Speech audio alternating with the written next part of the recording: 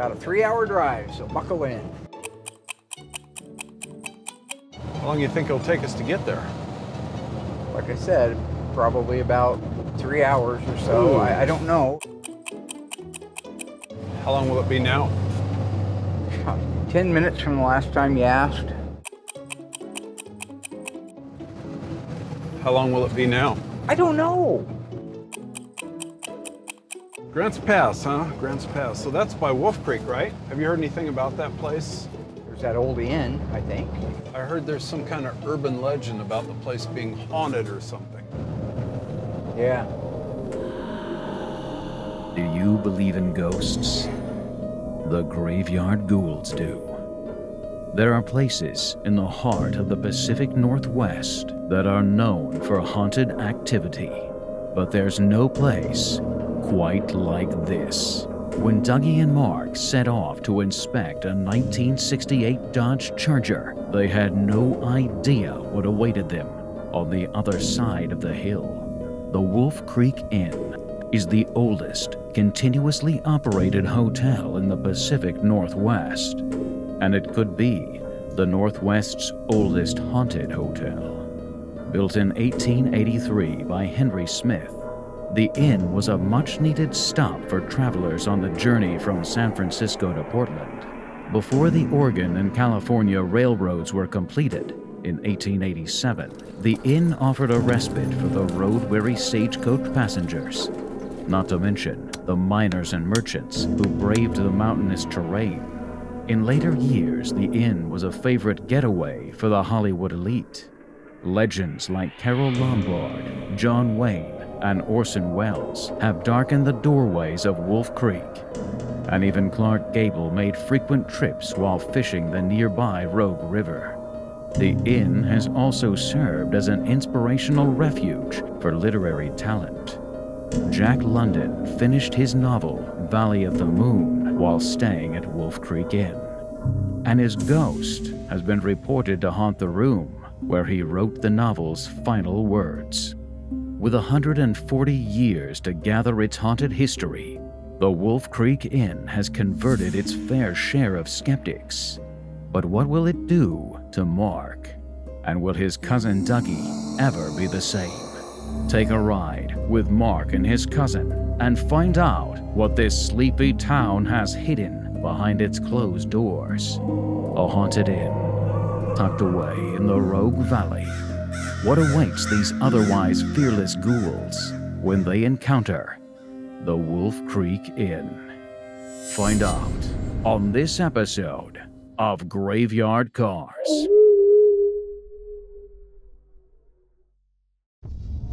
Beneath the fog, behind the rust, sometimes they come back.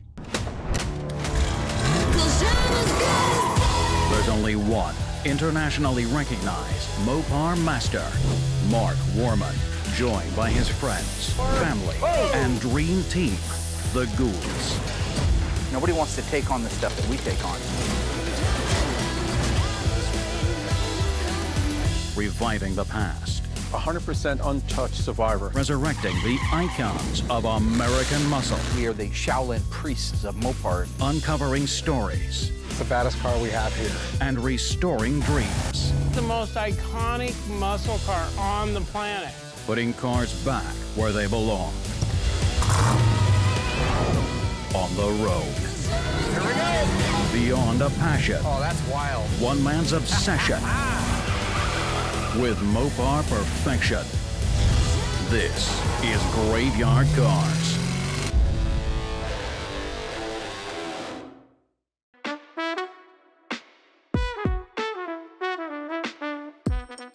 Now, a car that's come back recently from the Metal Dipper that we've got to get done relatively soon is a 1970 Cuda that is actually the car that Doug and I went over to Eugene on our last road trip. Fortunately, it was only a 15-minute trip to pick up.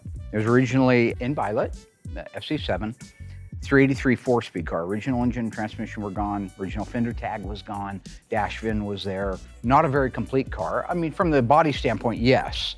Even though it did have fiberglass, it's really interesting. It had fiberglass quarter panels pop riveted onto it, which they used to do back in the old days for drag racing, but I think this was more along the lines of trying to get away from having to do metal quarters on it. It came back from the dipper. It had an enormous amount of metal work needing to be done on it between previous repairs and stuff that never has been addressed. Okay, so when Josh finally got a chance to go over the car, inventory everything, get me out there with him and say, do you want to repair or replace, repair or replace? We had a couple of rear frame rails that needed to be replaced. A lot of the main floor, the step wells, the under seat pan, trunk pan, extensions, rear body panel all needed to be replaced. The front inner fenders are savable and the front frame rails are savable. Firewall's in good shape, and everything from there up until you get to the roof. Turns out that the roof has a bunch of rot on the inside inner structure and the skin itself. So now the approach is, when you have a lot of metal to be done on one of these cars, you want to leave the basic structure of the car as intact as you can as you do each one. You don't just want to cut it apart, because then you're starting with nothing, no known values. So in this case, if you know the rockers are good and you know the front rails are good, you're cool to go ahead and cut out the main floor. Just start with the main floor and the step wells. Once those are installed in the car, then you can move forward or backwards, depending on what direction you want to work on next. I'm gonna cut our front floor out, and once I get that fit, that's gonna give me a solid base for where I need to fit the firewall and the floor extensions and stuff like that.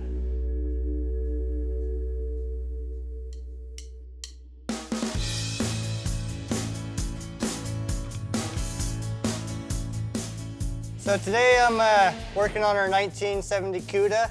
I got all the frame rails prepped out, got all the rust scale knocked off. So right now I'm just kind of throwing down a little bit of paint, a little bit of corrosion protection. Doing the inner rockers, they're gonna get some paint and undercoat later, so we're not going too crazy on it. So what you're watching Josh do right now is the preservation of the existing metal. So it's the original transmission crossmember, it's the original frame rails in the front. These are the things that are exposed when you remove a main floor like that. The sides of the rockers where the floor marries into it. So he is preserving them by painting where he's going to be putting his spot welds and his plug welds. That's because you want paint on everything underneath your welds. Now our spot welder, the car liner, that thing is welds so hot that it instantly burns away the paint, gives it a good bite, and then it flows back in. The POR 15 stands for paint over rust. It's a rust inhibitor that is not designed to go outside and see sunlight. As long as it doesn't see UV rays, it'll last forever. It neutralizes any rust that came after the fact, after it was dipped, and it will preserve the insides of those rails and everywhere it's applied like a brand new piece of metal.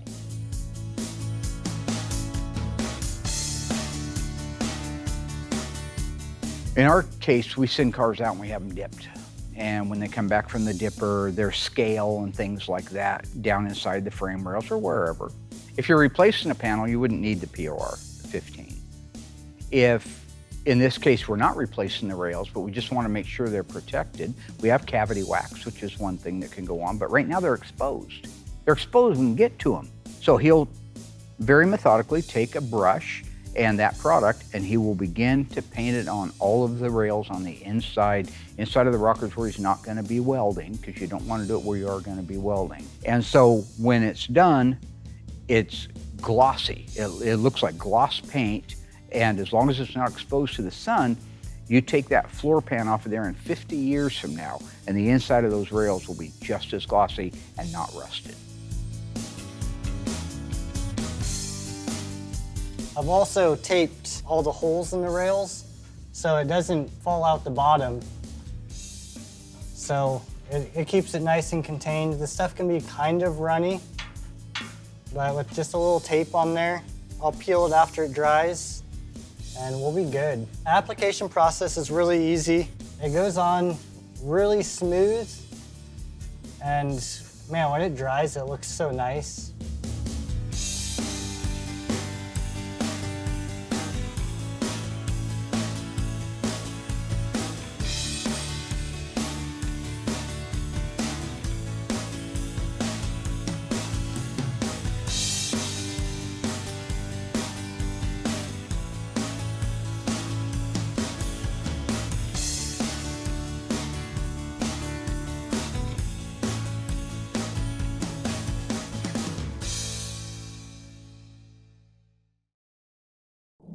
Trey Studios proudly presents the top-rated Mopar-themed news show. This is Graveyard Carz Action News, featuring the only Springfield-based Chrysler-affiliated comedy journalist, your host, the man with a monosyllabic verb for a name, Scoop Warman.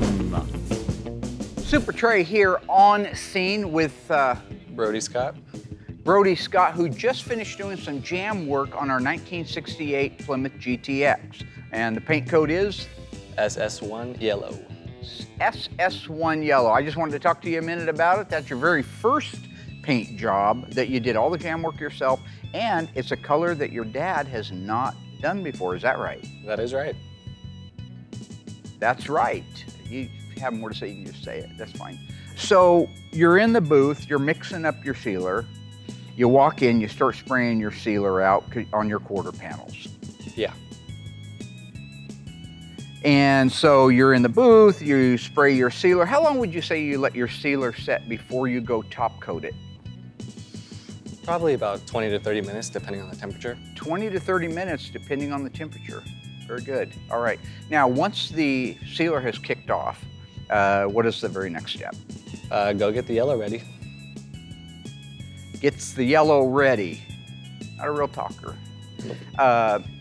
Gets the yellow ready, and then once the yellow is ready, you go and lay it down. Lay it down on the panels, laying the yellow down on the panels. What is the mix ratio on that sealer, and what sealer do you use? I do not know off the top of my head. Okay. Dad. What? We're with Will Scott. William, you got just a second here? I didn't mean to interrupt you. Super Trey reporting live from the paint shop. Again, Brody has just finished doing his first SS1 paint job. Don't be afraid, come on in. What do you need? Tell everybody who you are. Everybody knows who I am. Everybody knows who he is. This ain't Cheers. The quarters are done, ready to go over to the body, man. Is that right? Yep.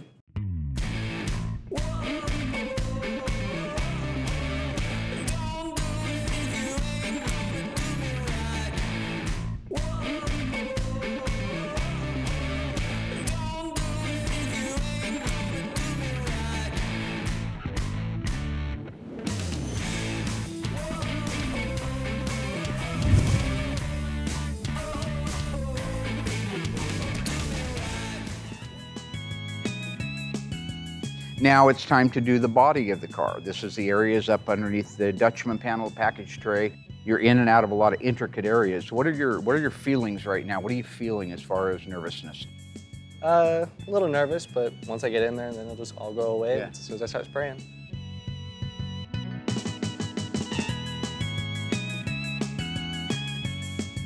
Do you use a sealer in this application just like you did with the quarters? I do not. Doesn't use a sealer, but yet we see you in the footage using a sealer. Can you explain that? Ooh, you caught me there. I might have used one. Will, you have a second? Gonna confer with his father here, who's his trainer as well. Yeah. Will, I'm reporting live here from the outside the booth where your son has just painted his very first SS1 paint job. What are your thoughts on that? I'm happy for him. Apple doesn't fall far from the tree. Okay. Question is, why would he just say he didn't seal the car, the body of the car, like he did the quarters? Why would he say that when we have clear video evidence that he did seal it? Go ahead. Must just be an oversight. I'm sorry, you just said it must be an oversight? That's it? That's your excuse? What's an oversight? None of this matters. Well, I beg to differ with that. There's matters. a lot of people at home that when their car rots out, excuse me, I'm going to cough because this is one of the things, but I don't do outtakes, so.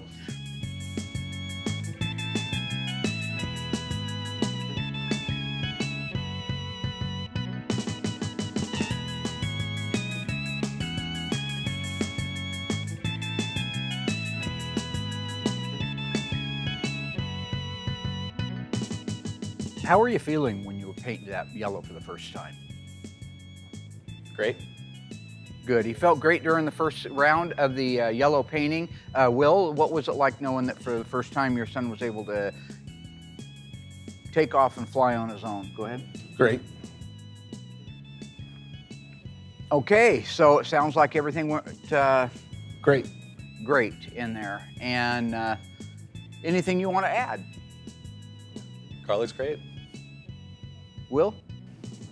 Great. Great. All right. Thanks everybody for watching. And back up to you in the tower, Tiny. Yeah, I'm done with you. You can go.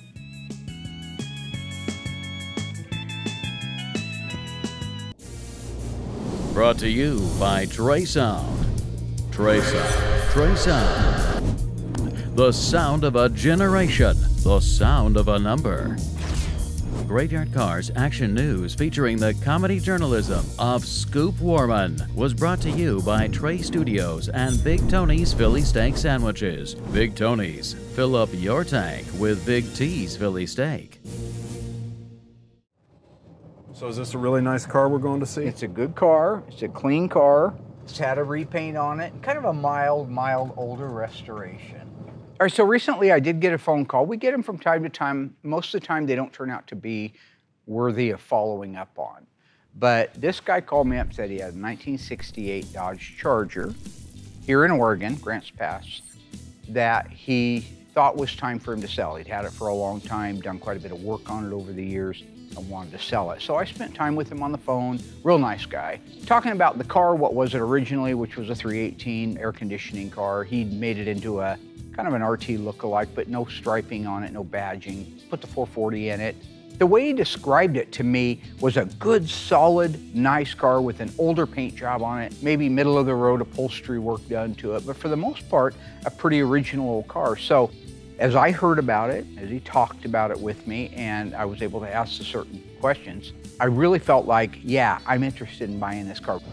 If it's what he says it is, I'm buying the car because 68 Chargers are hard to come by. Mm-hmm. Ones with straight lines? Well, just in any shape. I've paid 20 grand just for garbage in the past. I kind of like to have a 68 Charger. Would you? Without having a ton of money in one. So this could end up being a good car for me to have as a driver. But until you see a car in real life, like in this particular case where you're buying something that you know you're probably not going to rush out and restore, I need to look at it in person. I need to make sure that it's all those things. I need to make sure that it's a good, decent car, all the bones are there, and then I can make the offer on it to buy it. So until I get there to see it, I have no idea.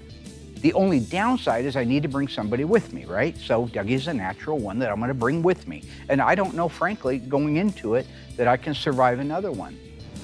Grants Pass, huh? Grants Pass. So that's by Wolf Creek, right? Have you heard anything about that place? There's that old inn, I think. I heard there's some kind of urban legend about the place being haunted or something. Yeah, that was, I think, what I read. Something about that, yeah. That'd be fun. Yeah, if there's time. Okay. See, with Dougie, it's like a little kid that's always asking if we're there yet, right? Then he remembered somewhere in the dark recesses of that brain of his, he remembered that along I-5 is this little town called Wolf Creek, where there's the Wolf Creek Inn that has an urban legend about it, about being haunted. It was built in the late 1800s. I've been wanting to go see it. I don't think there's a problem going to see it if we have time to go see it. I don't want to make any promises. Remember when your parents would say, we'll see? Well, we'll see. How long do you think it'll take us to get there? Like I said, probably about 3 hours or so. I don't know. I'd say you're not going anywhere. It's 3 hours. Let's just say 3 hours. We're gonna stop for lunch? Well, we just ate breakfast. Oh. What time is it? How much longer we got? What are we going for? Even though no matter how many times you tell him what you're going for, he keeps doing it over and over. How long will it be now? I don't know. We've been on the road for an hour. I don't know. How long did I say it was going to be? You repeated it 3 times. 3 hours? 3 We probably hours. have 2 hours left. 2 hours. Yeah, we have 2 hours left. How long will it be now? 10 minutes from the last time you asked. So what, an hour and 50 minutes? Thank you, Mark.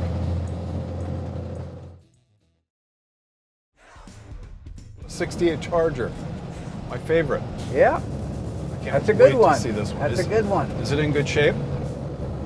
Yeah, still in good shape. Pretty nice old car. 440 inch. Still, yeah, I don't know if he changed it out since we had started our conversation or not. Mark, Yeah, Doug. I'm getting really tired.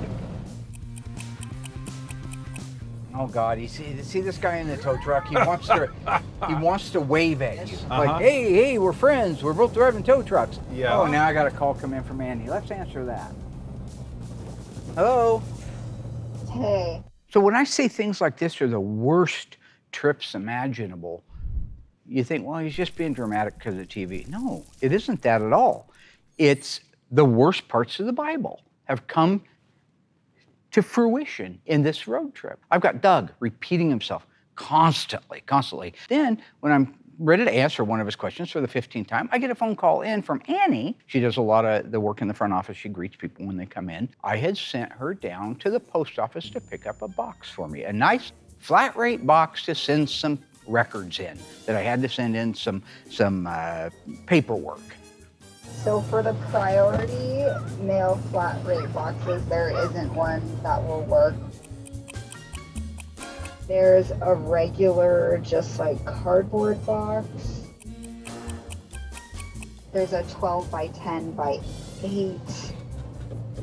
Or I just need a box to put my stuff in. It goes on and on to a point where you're ready to veer into oncoming traffic and just say, heck with it. The only reason I don't do it is because I don't want to affect another family. Okay? If it was one of the people I don't like from my past that I could see coming at us in the opposite lane, hang on, Mary. What are we going after? My car, What kind of car is it? 68 Charger. Still? Shut up.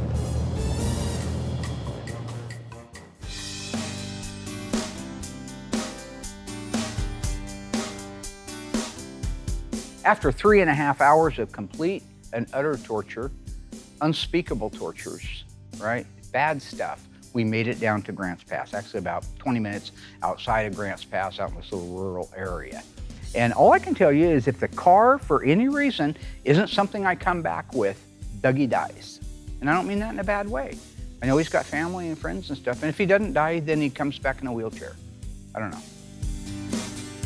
I'll say there's a lot of anticipation when you're standing out in front of that door waiting for it to open, because I did want a natural reaction. The camera guys went in there and they got all set up, but I didn't want to see it. I wanted you to see whether I was disappointed or happy. And I'll tell you what, all the misery and all the pain began quickly to go away and fade when I saw that car, because I could just tell, and you know, car guys, you know in a heartbeat if it's just basically a good car. And that was really a nice car.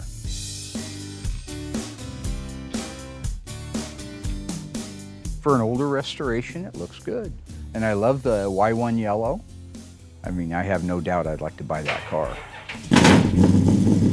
Whoa. Those are Carz. Whoa. What's smooth? Man, that sounds good. Sounds better than the engines you put together. I know. Man, when that thing fired off, it sounded tough. I mean, it just jumped to life. So many of the cars we do here don't even roll, let alone drive under their own power. This car really excited me. You see them backup lights pop on for a second? Looking good. Oh, that's Look gorgeous. at this. Look at the lines on that, Mark.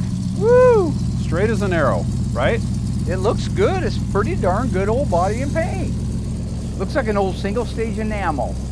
The orange peel. Looks like what Will normally does before I have somebody cut and buff it. Side lights work. See the Charger emblems on it still. This one reminded me so much of my old Charger. The one Mark says my dad bought for me after I totaled it, which isn't true. Okay, my stepdad did buy it for me after I totaled it, but that's not like being spoiled. That's keeping me out of trouble. It's amazing. That is beautiful. What a nice old complete car. When you're out in the field like that and you're just looking to buy a car, it depends on what your purpose is. So if I was looking at that car because it was a Hemi car or a RT440 car, I would want to validate everything. It would take a long time to do. In this case, I just want to see if it was basically a good car and worth the investment. Something I could do something with, something I could help a customer down the road if they needed to buy a car that we could restore for them, that kind of thing. So it's the kind of thing that you can just stand back and take a look at the car, take it all in. That's what I do, try to look at the whole picture. So you walk around the car and you look at the sides of it, you look at the sheet metal fit. This car has an older paint job that was middle of the road, not certainly the old Earl Scheib 99, but somewhere in the middle of the road, a decent paint job on it, and it's painted the correct paint color, which is S for the yellow. This would make a great driver car. It started up, it ran good, it felt solid, it felt strong. I mean, when that thing fired up, it just exploded to life. So you know that motor's healthy. You've had it since the 80s? Yeah. Wow. And how long ago was the body and paint done? Through the 80s into the 90s. Okay. One thing I was always envious about Mark's Charger was how much meat he could get under the wheel wells. He always had some old worn out N50s under the rear end of that, and I always thought it looked great. Just to be clear, they weren't completely worn out when he put them on the car, they just got that way after being on there for a few days.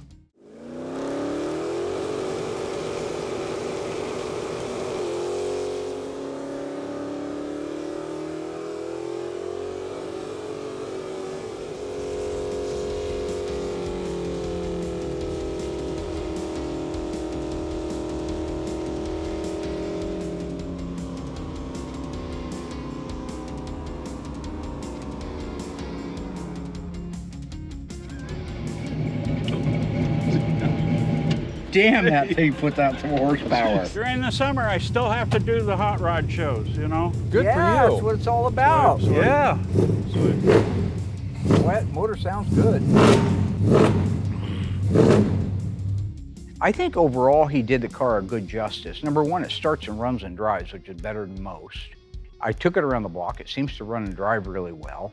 So I think that is just one of the old cars that probably, let's say he never did paint it, it would look pretty good as a survivor, even if the paint was thin, washed thin, and didn't look great from a paint standpoint.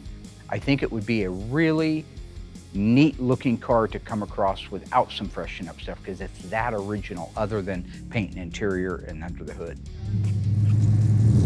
Sweet. You did a good job, Jay. Yeah. That's great.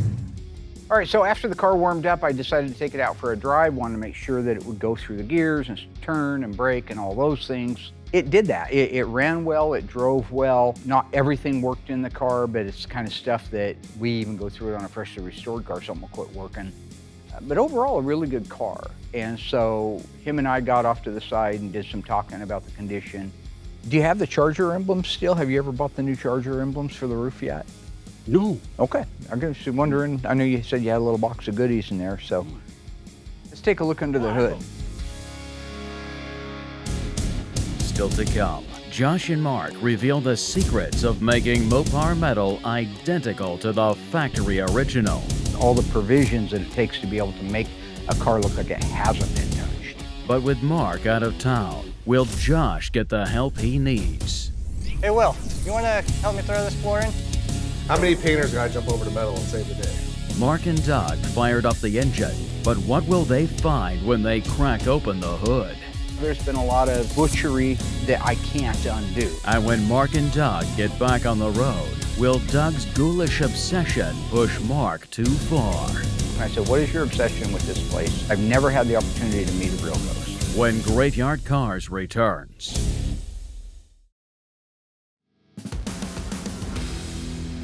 This is our floor pan for the 1970 Cuda that we're working on. Before putting it in, there's a couple things I wanted to go over with and sort of show you guys how I do this to make it right. So the first thing you might notice is I got a bunch of markings on this floor. These are where my frame rails are. I went ahead and pre-fit this floor already, and in that pre-fitment process, I went ahead and marked out our center cross member and then my front frame rails. As you can tell, there's only a couple holes in the middle of this floor. Those are pretty much where my spot welder won't get, and I have to plug weld those. Over here, the front frame rail and this side of the cross member, I'm able to fully weld that with our spot welder so it looks 100% factory. Also, a really important thing to note with these floors is you gotta be really cautious, as sometimes they don't come with some of the brackets. So I had to weld on our original speedometer cable bracket, and then I also had to weld on the original seat support brackets. So this is the top side of our 70 Cuda floor pan. There's just a few things I wanted to point out while we had this flipped over. As you can see right here, I've got this area marked out. This is actually going to be a manual transmission car. Now on the cars that we work on, I don't know the exact years they did all of this, but the ones we work on, 68, 72 stuff for sure. The floor pan itself has two ways it would have came. It would have came designed to have a 4-speed put into it, or it would have been designed to have an automatic transmission put into it. And then things like brackets for a console would be added. That was something that happened on the assembly line. What Josh is doing is taking an automatic floor, because that's all they make, and he has a factory pattern. So what I've actually done is I've cut out that area of a previous car we've done, and I was actually able to lay that factory piece over top of this floor and trace out exactly where they had it cut out. So that's going to make it really easy for me to make this look exactly like it came from the factory. So you can't tell that we put a floor in other than its new condition if you knew the old one was rotted out. So that's what he's talking about, is all the provisions that it takes to be able to make a car look like it hasn't been touched. Now that I've got this floor all ready, I'm pretty well done with all these markings. I'm going to go ahead and just wipe these off so I don't get any bleed through once it's all in there. And then I'll probably grab my buddy Will and we'll get going on getting this floor inside. You'll just always be able to kind of see the markings on the underside. And I don't like to leave too much evidence that we were ever there. I want to make this thing look just absolutely factory. So anything I can do to not show any evidence of being there, I'll try to take that step. Hey Will, you want to help me throw this floor in?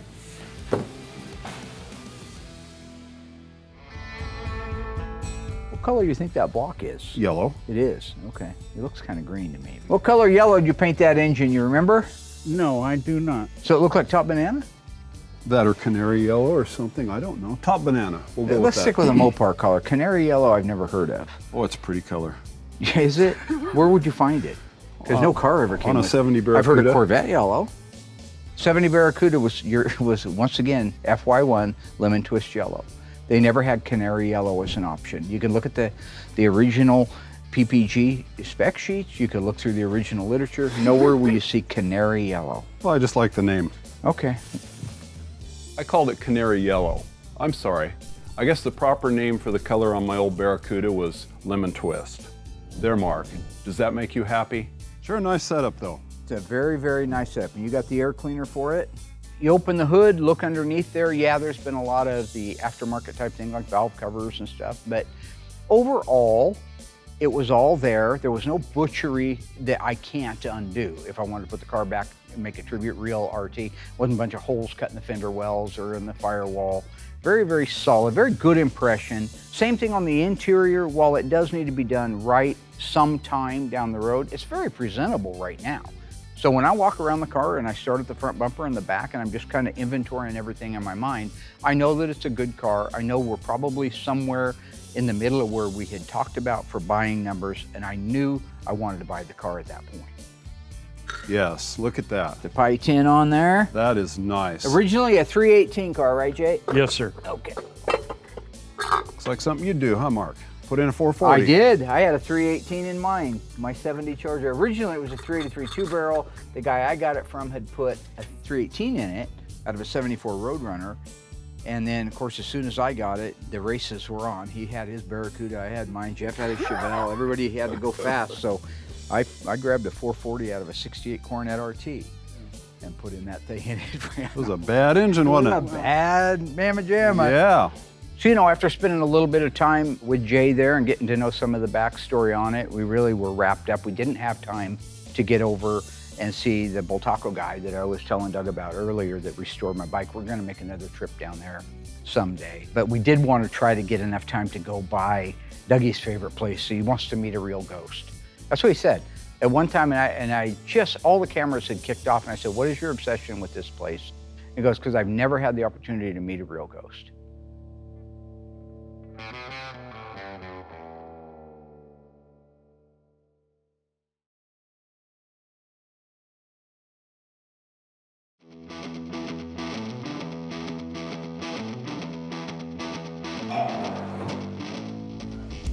Got that okay, Nancy? I've got her. Okay. Just trying to offer assistance. Drop that down a little bit there. almost need a new floor pan by the time you get this thing. Try not to cut our fingers. Yeah. Safety first. Josh gets kind of crazy when he does this stuff, but like usual, here we are. Will, come help, come help. Well, I remember last time you tried cutting my finger off, but... Try having man fingers. You have baby fingers. No. A paper cut would take your pinky off. All right, where's my screw gun? Let's get this drilled in. I want this welded up today. I'll get her welded today, but I gotta get this side in first. Okay, well, let's get it going. All right. You see what I work with? How many painters gotta jump over to metal and save the day? You know, I give my whole team crap all day long. But I do it with a smile so they can't get mad. I learned that from Mark. But this is what Mark did to me, so I do the same to them. And as far as our metal shop goes, it's the best team we've ever had here. And Josh is a huge part of that. He's got a heart of gold, he goes the extra mile, and he truly wants every car perfect, and he goes about it in a great way. All right, we ready to screw? Well, I mean, yeah, I'm ready to screw the floor down. Let's get her screwed. All right.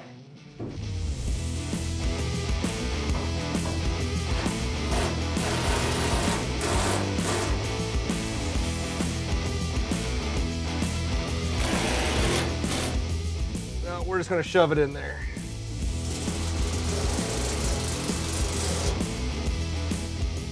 Money.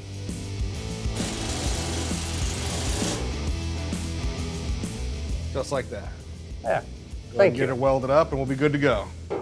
Thank you for your help, Will. You're welcome, buddy.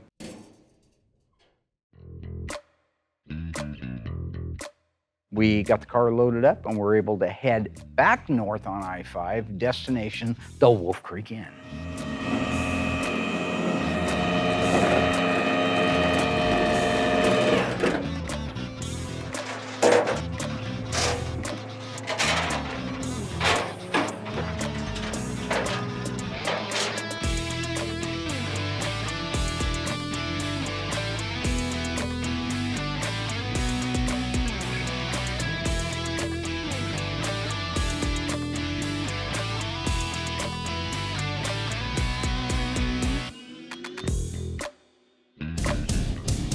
Stay tuned. There's more metal and more secrets to reveal. Even though there's screws, I've actually seen those things break before. And just when you thought it was safe to go back on the highway, Mark and Dougie finally arrive at the oldest and possibly the most haunted hotel in the Pacific Northwest. Finally, I get to go see a real ghost. When Graveyard Carz returns.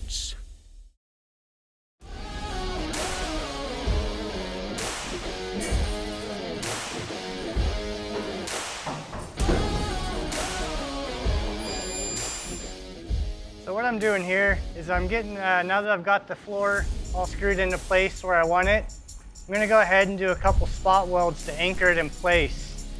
If I just ended up spot welding one whole side full, I could actually move the floor on the other side. So even though there's screws, I've actually seen those things break before. So I'm gonna do 3 spot welds over here, and then after I'm done with this side, I'm gonna go do 3 spot welds on the other side, and the floor will be anchored in place perfectly.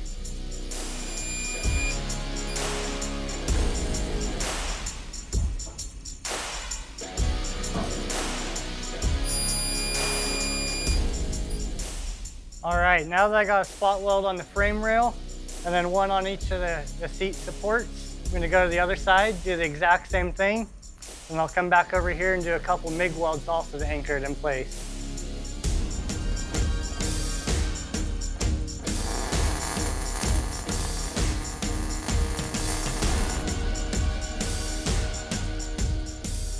All right, so what I'm doing now, I'm gonna do a couple plug welds on the sides, also to get those anchored. The reason I put those spot welds originally where I did is to make sure that floor got sucked down all the way, so when I plug weld the sides, it's where it needs to be. If I would have plug welded that first and then tried spot welding it, I could have stretched the floor or something. Look, I know on a lot of this detail stuff on the floors, it gets boring if you're not doing something like that. It's like learning how to write a book from Stephen King, but unless you're writing a book or writing a movie, you don't care how it's done, you just want the finished product. But a lot of people are working on these. A lot of them are writing the book, so to speak. pay attention to what we're doing. Pay attention to what we're sharing with you. You won't see it anywhere else. It's very detailed. It's very important. If you want the very, very best job you can do it at home. It's just going to take you longer, and you're going to have to maybe rent some equipment from time to time, but you could do the same thing based completely on what we're showing you of how it's done here. So while it's boring for you, for some of you, it's really important to somebody else. Also, if you notice, I got little tiny yellow marks. Those are all where the factory spot welds were. So I like to mark those so when it comes to welding this floor in, I can actually offset my new welds. I don't like to weld over top of those just because the metal can be slightly thin. So this gives me the full thickness of metal, and I know the structural integrity is going to be there.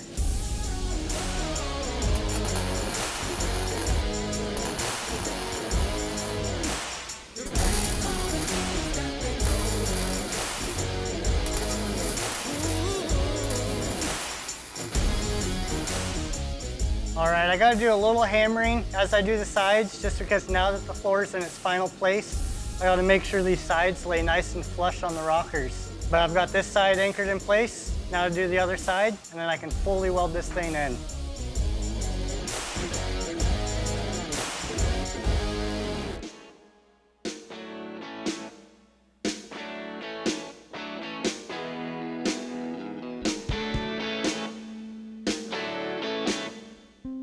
Finally, we got to the Wolf Creek Inn. I love this place, so much history and really nicely restored. Finally, I get to go see a real ghost. All right, so about 45 minutes this side of picking up the charger, we got to the Wolf Creek Inn. And this place is really cool. I mean, there's so much history involved in this place that I couldn't even begin to do it justice. As far as I'm concerned, it was a blast. We got some great pictures with Doug. Doug was super happy. I asked him if he actually met a ghost. He said that he wasn't sure. He thought I don't know if he did, but there are sightings of ghosts down there. But for our trip to the Wolf Creek Inn, I call it Wolf Creek, W-U-F-F, Wolf Creek Inn, got some great pictures of the team. We had a really good lunch. Fantastic lunch. Actually, it's probably one of the best little diners that we've hit, and we got quite a few of them up here, and they did a remarkable job down there. Got some pictures of the Charger sitting out front of it. So for us, it was a really nice thing to get away and do and have some fun as a team. It was the fact that I was able to buy a car and make it worth the trip down there. Like I say, the camera crews with it, we're all kind of like family. So when we sit down around a table, it's just a bunch of guys and gals that know each other, and like I say, are like family. So after lunch, we got a bunch of pictures around the place. It's a small town, little one stoplight town. Didn't take long to look around the town. I think they had a gas station and an old general store. After that, we got back in the rollback and headed to Springfield, made it back without any incidents. So overall, that was just a fantastic day and a fantastic trip.